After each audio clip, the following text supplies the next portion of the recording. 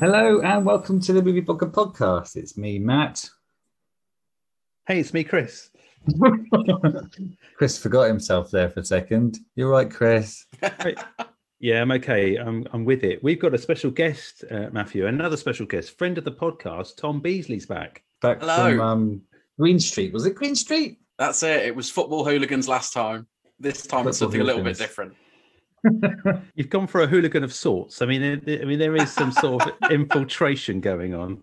Yeah. I imagine if Venom goes down the football, it gets a bit leery. Yeah, it's going to be carnage.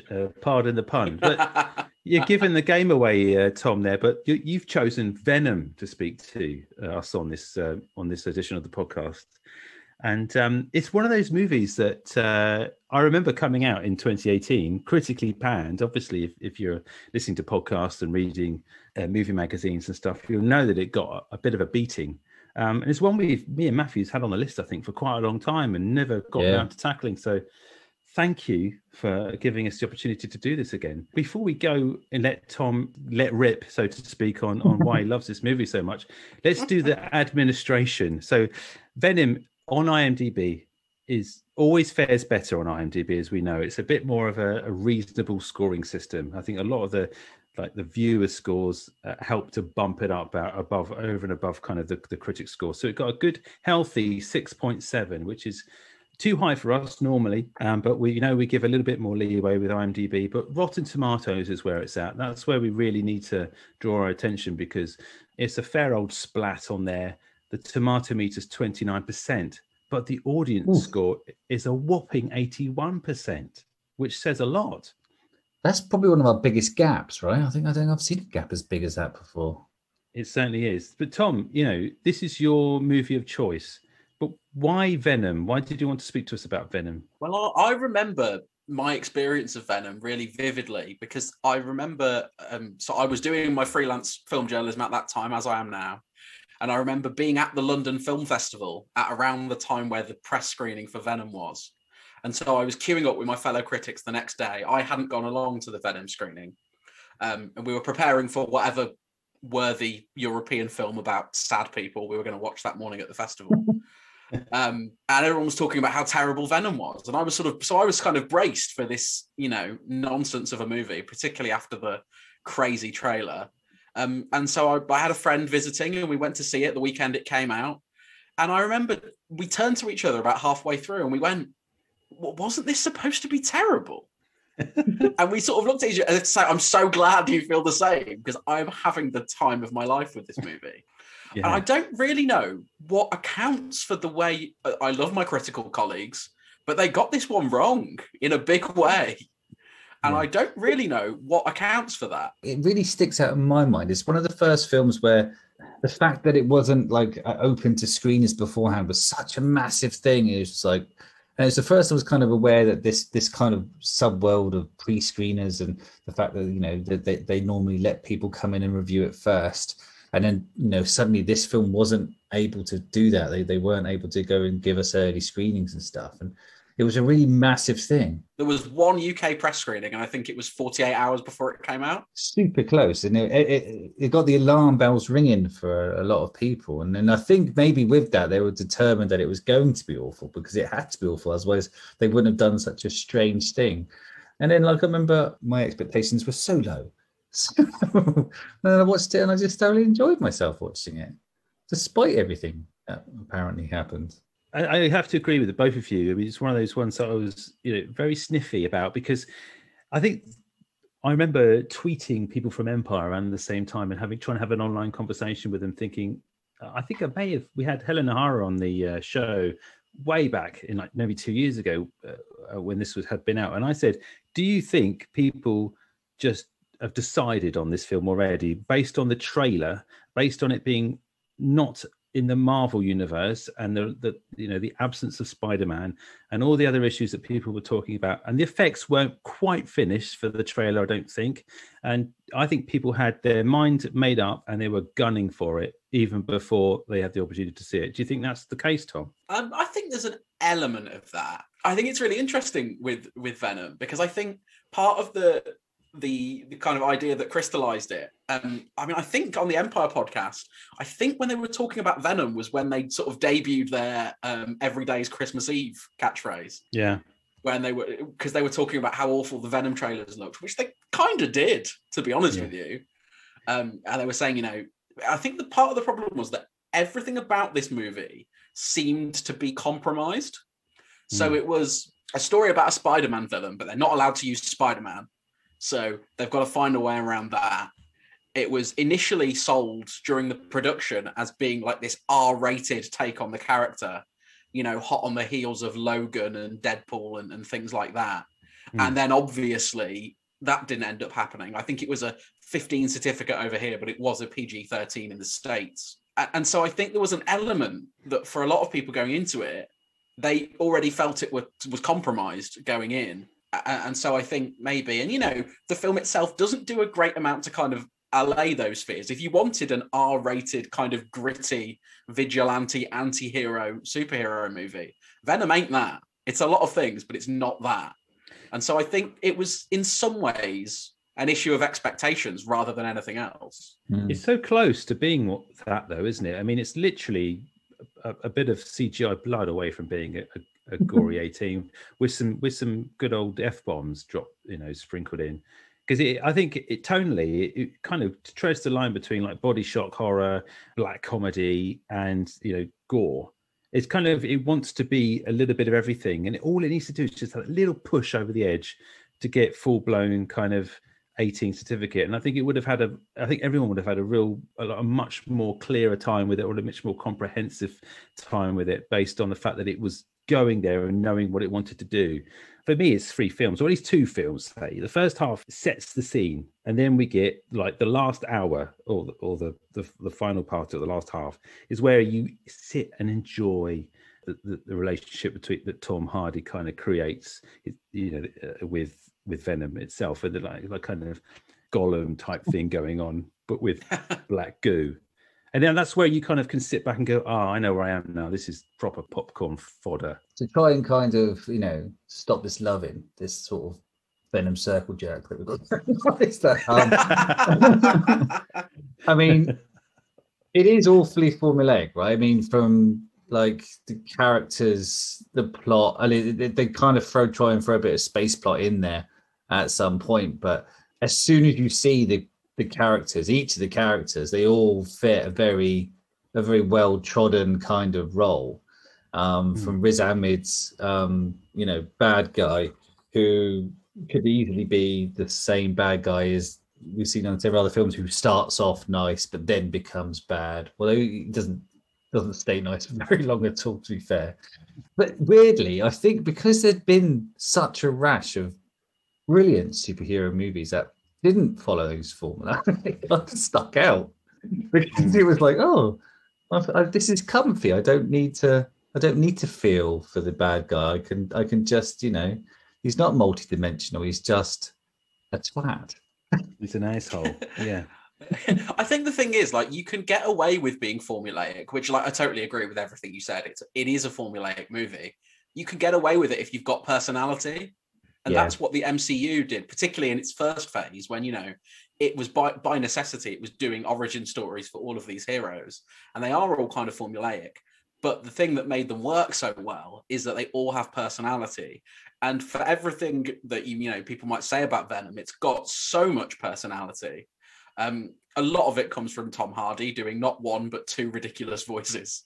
But there is so much personality to it. There's so much kind of chaos at the heart of it that it works, because, it is so formulaic. The first half is a sort of, procedural thing. And then there's the kind of experimenting with your powers bit in the middle.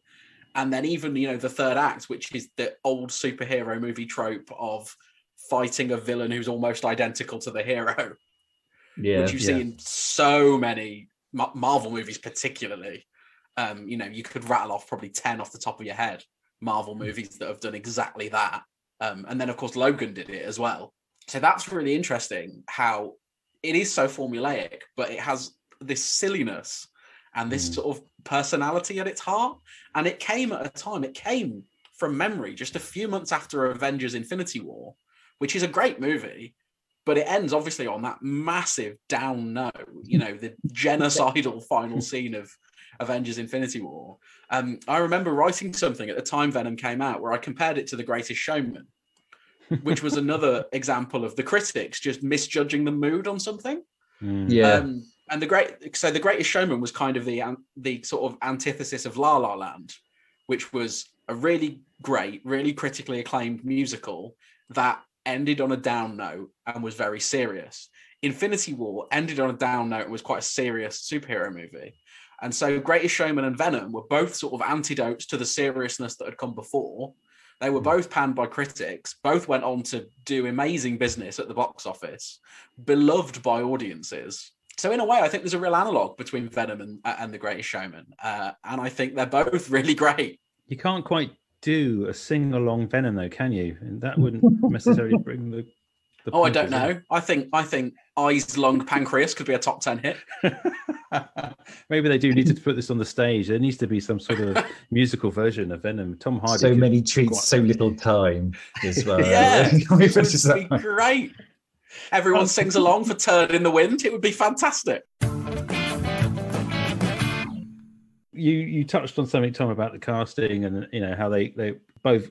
All the cast is basically playing it as tongue-in-cheek as possible. But I think, Tom Hardy is so watchable in pretty much everything, and even the bad films. Well, we have seen Capone, where he's kind of thrown that in your face, hasn't he? Yeah, but he's still quite an entertaining watch to see him just go to these extremes. Even this kind of role for him, he's still trying to put a little bit of a quirkiness to it. He's really obviously front and center and holding the film up. But it's a shame about Michelle Williams. I don't think she has a great deal to do. I know that's one of the things that was criticized about her. And hopefully in the follow up, she might get more of a something to get her teeth into. Riz Ahmed again just plays this quite hissable villain who no one's rooting for and could just see his complete psychopath. Two really good bits of casting for me was Reed Scott from Veep, who plays the doctor, Dr. Dan Lewis, who becomes Michelle Williams's sort of new love. I think that's fantastic casting because I think he just brings a really warm, approachable kind of style to that role, because you kind of want to hate him because he's the new love, but he's actually quite a nice guy. And Jenny Slate as well, who plays Dr. Dora Skirth, who obviously doesn't make it to the end of the film. I think they both are really nice little bits of supporting actor casting there. I guess some of those cast members, Michelle Williams, I'm thinking of particularly, and Riz Ahmed as well, they bring a sort of kind of gravitas to it, though, a certain kind of respectability and sort of prestige feel to it. You've got Michelle Williams, great awards garlanded actor Michelle Williams, delivering these ridiculous lines about symbiotes. And there's the stuff where she's talking about having the power of the symbiote inside her, and it's brilliant because it's Michelle Williams, the brilliant Michelle Williams, doing this stuff. And I think that casting's really smart. And then obviously you mentioned, people like Jenny Slate, and she's fantastic in this. I think it's really well cast from start to finish. And I think everyone commits to it so brilliantly. Like there's a story about Tom Hardy where the infamous scene in the lobster tank in the restaurant, apparently the way that came about was they were filming on that set. Tom Hardy saw there was a lobster tank and he went, I'm getting in that. And then overnight, the production designers came in to reinforce the lobster tank so he could get in it, fill it with fake lobsters so they could do the scene the next day. Yeah. And I just love Tom Hardy having that level of just mad commitment to something. And I feel like that's how he approaches everything he does, from the sublime to the ridiculous.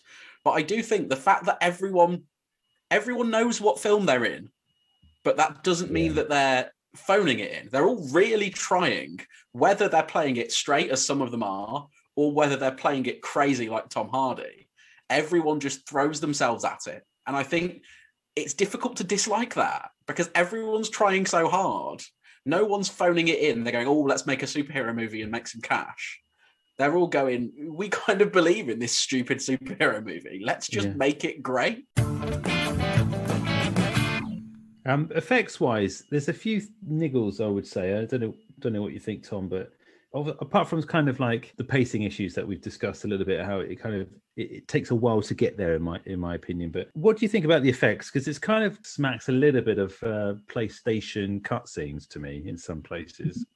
Yeah, I think there's some validity in that. Certainly the pacing critique is fair. There's something a little slow about that first half, but given where it gets to, I don't mind that so much. Yeah, visual effects wise, some of it really works.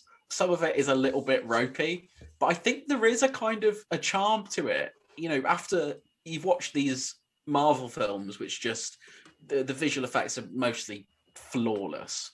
You look at some of the things they achieved in particularly kind of Infinity War and Endgame and stuff. And compared to that, you know, one of the criticisms that was thrown about a lot with Venom was that it was like a superhero movie from 15 years ago, from 20 years ago. It was like a pre-X-Men attempt at a superhero movie. But I think there's something kind of pleasantly nostalgic about that. Although it is a soulless corporate cog in the superhero blockbuster machine, it doesn't always feel like one. It does feel a little bit like the punky, weird outsider with ripped jeans, but not in a cool way. And I think that's what's charming about it. It has no pretensions of being cool. It is just weird and dorky and silly, but it also has people biting heads off. I've got issues with the look of Venom though. He's too gooey.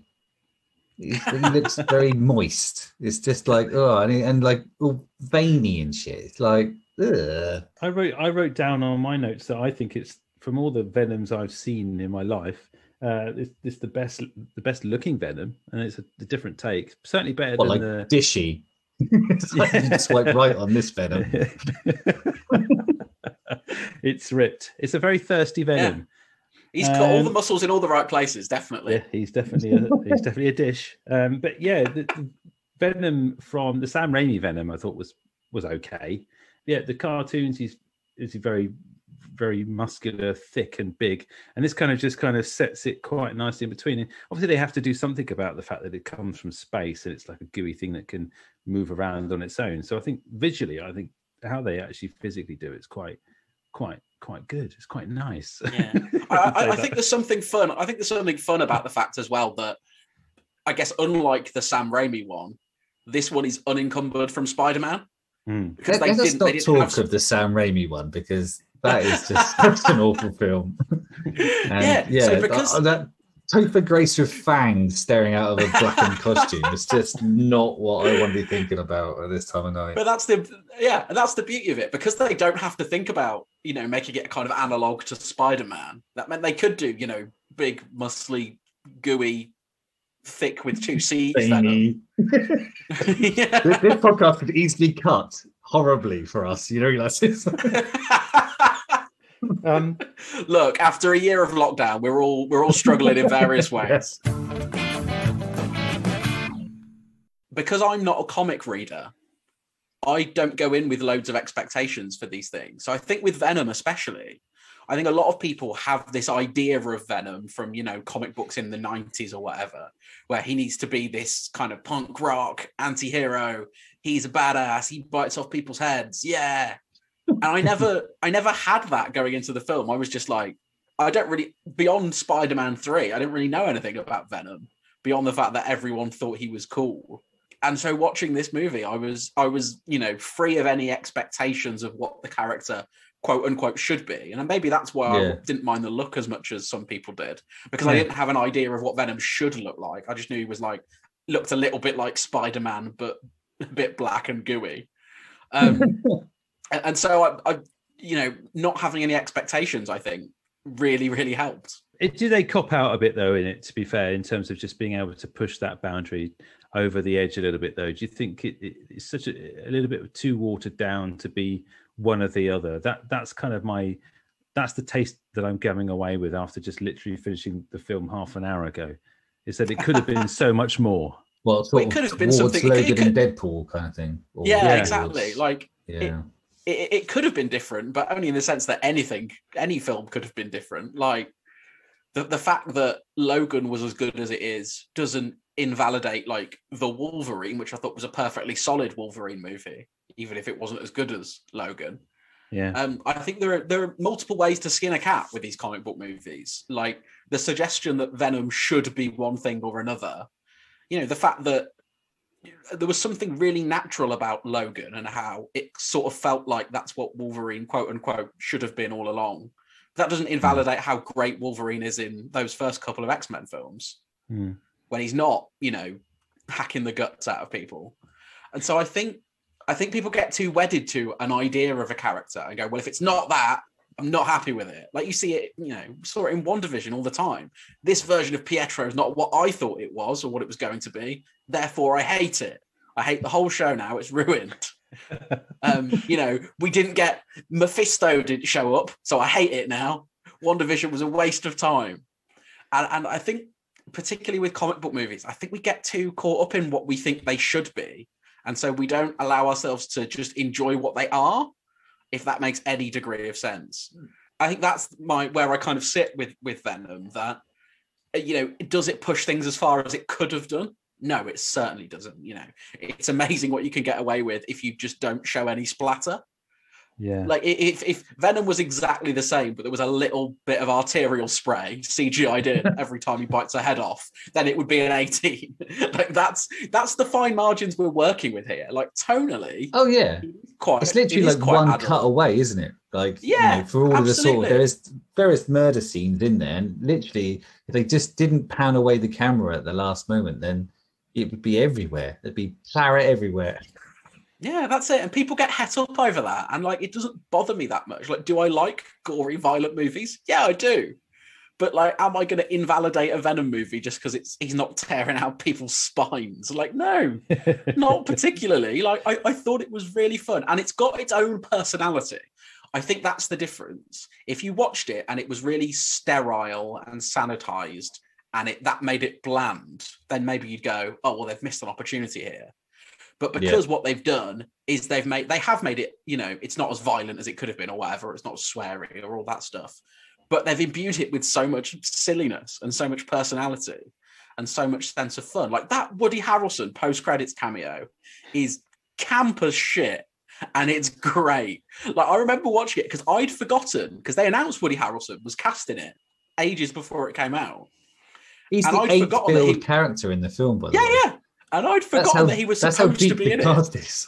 Yeah, forgotten that he was supposed to be in it. And so when the post-credits scene came and he turned up, I was like, oh, this is on. And then because he knows what he's doing because he's wearing that ridiculous, stupid wig. That's Sideshow Bob, right? That's what he looks like. Yeah, he's wearing that terrible Sideshow Bob wig. And then when he does the line, he says, there's going to be carnage. He almost does a little pause and like a smirk before he says carnage. As if he knows that you're going to like shout it from the audience. He needs a ting wink, then he ting. Yeah, that's exactly it. Exactly it. And I just love that energy that the film's got, that it does stupid things like that and just lets you enjoy it. Like that, the turd in the wind monologue, which was in every trailer for the film, and they make you wait until the final scene for it. Yeah. And so by the time they do it, you're just ready for it. I just worry that it's going to run out. People would have lost some of the appetite they may have had for Woody Harrelson's Carnage, but because of the sheer amount of time that's elapsed. Isn't it now? Yeah, and also everything's been put back by 12 months or more. We've been starved of, apart from with that, WandaVision and obviously now the Winter Soldier is coming out on Disney, and that's going to give us a little bit of a taste of what's going on. But I think we're behind by 2 or 3 movies, aren't we, in terms of the MCU? All it takes is a great trailer, and that will win everyone back over. I don't think with the Venom verse, quote unquote, I don't think the connective tissue is necessarily that strong.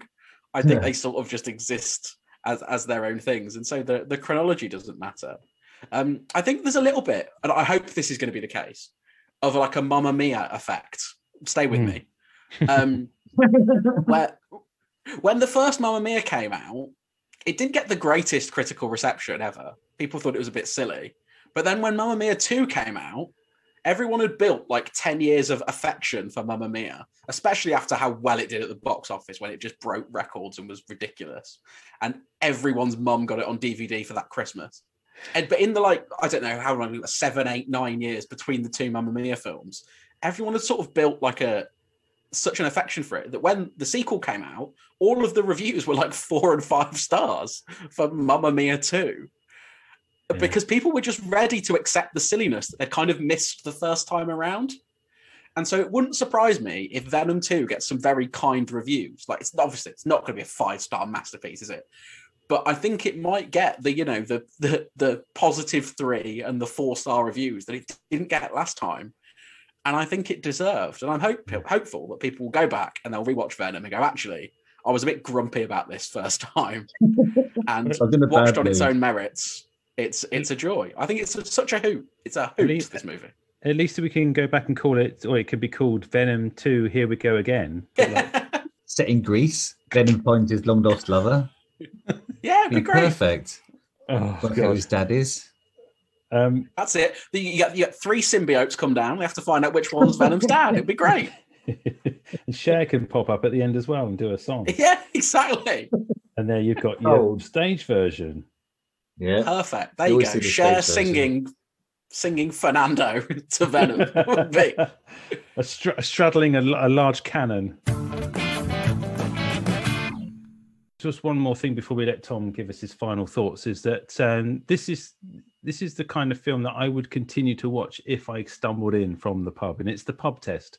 If you stick on ITV2 late at night and it's not Hot Fuzz or Shaun of the Dead, and this was on, then you're more likely, or I'm likely, just to leave it there and just enjoy the silliness with a can from the fridge and just to enjoy it for what it is. Tom, what are your final thoughts on Venom before we bid you adieu into the night like a big black throbbing thing? Well, I mean, I just love Venom, and the thing I really like is every time I say that I like Venom, at least one other person sort of crawls sheepishly out of the woodwork to say, actually, I kind of like Venom too. I remember when I first saw it, it felt like swimming against the tide. It really did. Because the consensus was so strong and so viscerally against this movie.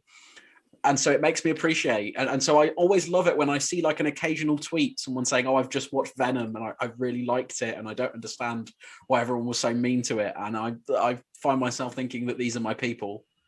And so I do sort of see myself as the kind of unofficial leader of the Venom fan club. Any kind of comic book character like this, people have such a strong relationship with it because they love the comic books, and that's great. But it's the fact that they can't let that go when someone else wants to sort of, take ownership of it. And Tom Hardy, he loves Venom. Him and his son really love Venom as a comic book character, and that's one of the reasons why he did the project. And so, they're fans too, and it's coming from a fan. It's in the same way that Ryan Reynolds, got Deadpool made.